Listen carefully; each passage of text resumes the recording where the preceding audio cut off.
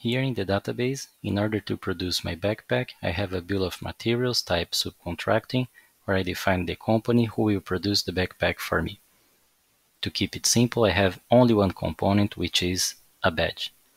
Checking the lead times first for my final product, we see here in the inventory tab that we have the customer lead time of 15 days, as we have here, and then the manufacturing lead time of 10 days, which is this time the start and end date of the manufacturing process done by my subcontractor.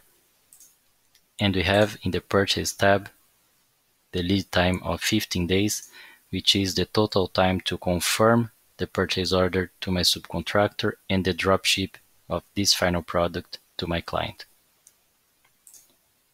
Going to the component level, what it is here, we see here in the badge that we only have the purchase lead time, so 5 days, and then this is related to this lead time over here. So the 5 days of my vendor and the 10 days of my subcontractor totalize the 15 days of my subcontractor and customer lead time.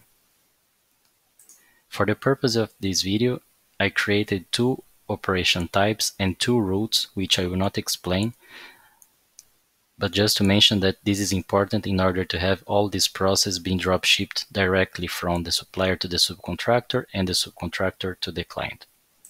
So starting a new sales, I will create something here for my backpacks. And here, this is something important because Odoo is already considering the customer lead time to suggest the expected date that I can promise to my client. So here, August 31st. If I try to promise before, it's not possible.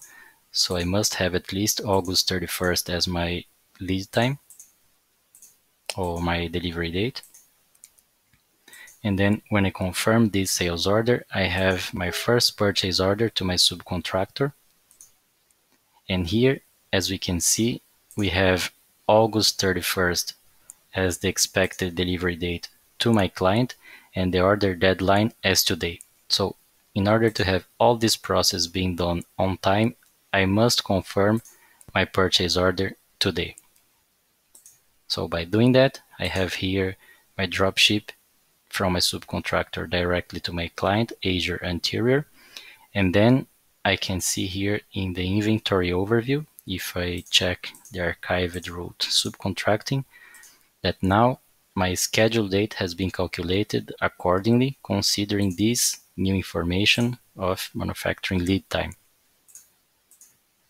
But what is important here is when I check my replenishment, as my vendor lead time is 5 days, so considering the subcontracting order started or scheduled to be started on August 31st, plus the 5 days of my vendor lead time, I can see that today, August 16, I have a forecast of -10 badges, so I can trigger the resupply process to drop ship directly from my supplier to my subcontractor. And if I go to my purchase app, I can see that now I have a second purchase order, and I must confirm this purchase order today in order to have my vendor delivering or drop shipping the components directly to my subcontractor still on time. It means August 21st. So my subcontractor will be able to produce my backpacks on time until August 31st and then drop ship directly to my client. So I will confirm here. And again, I have a specific operation type to drop ship directly from supplier to subcontractor. And then going back here to my inventory app, I can finally process the last document, which is subcontractor to customers. And all of this will be done on time. So thanks for watching, and that's all for this video.